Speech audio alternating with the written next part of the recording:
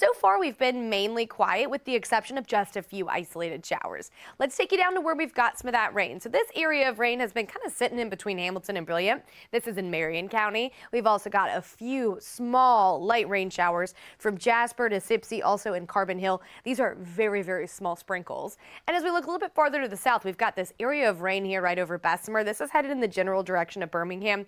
Has been weakening, so we'll keep an eye on it. But overall, just a few isolated showers possible to get you out the door this morning. So your best stop forecast, few showers, but otherwise comfortable. Later today, scattered showers and thunderstorms. We are looking at another day where we see that rain coverage increase throughout the second half of the day. Here's what we look like in downtown Birmingham early this morning. We do have some clouds around to get you started.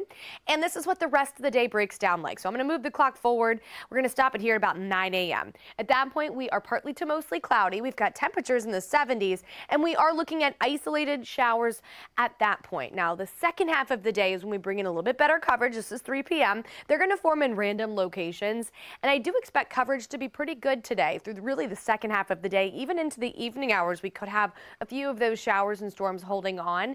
This is all ahead of a boundary that's going to be moving in tomorrow, which is going to bring us an improved forecast just in time for the weekend. This evening, if you do have outdoor plans, just keep an eye on the radar. It's not going to rain everywhere all the time, but pretty likely we will still have some scattered showers and storms holding on. A quick look at the weekend forecast, a lot to like here.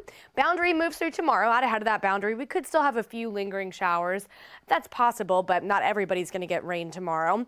Saturday and Sunday, we are mainly clear, and the biggest story is going to be the lowered humidity. So yes, temperatures are going to hold in the 90s. It's not like we're going to have a big cool down or anything like that, but you will notice that the humidity is lower, so it's going to feel better. Morning temperatures are going to be in the 60s thanks to that drier air.